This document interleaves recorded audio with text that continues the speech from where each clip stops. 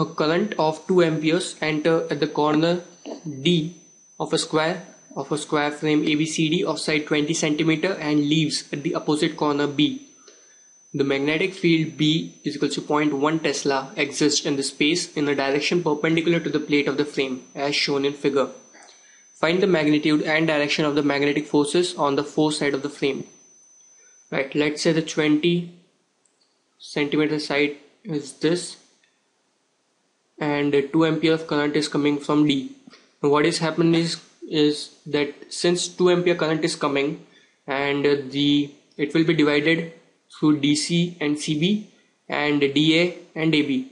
So of course equal current will be divided because both of them are symmetrical. So 1 ampere current will flow through this, 1 ampere will flow through this. Now I have to calculate the force on each side, so it can be easily calculated.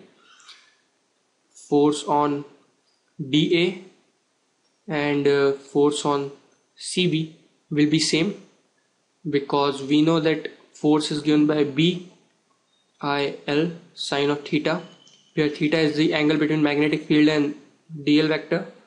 So clearly 1 ampere current is in this direction, that is CB and DA are having the same direction of current. So just substitute the value. Magnetic field is 0.1, current is 1 ampere, L is 20 cm or 0.2 sine of 90. So it comes out to be 0.02 Newton, and the direction of the force is towards right.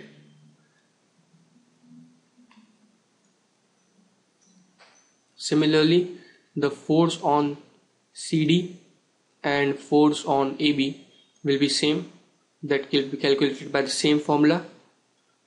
Substitute the values, and the magnitude again comes out to be the same, that is 0.02 Newton, but this time direction is upward.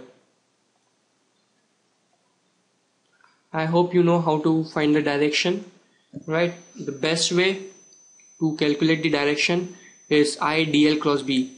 I mean, stretch your fingers in the direction of the dl vector and curl your fingers in the direction of magnetic field. The thumb will give you the direction of the force.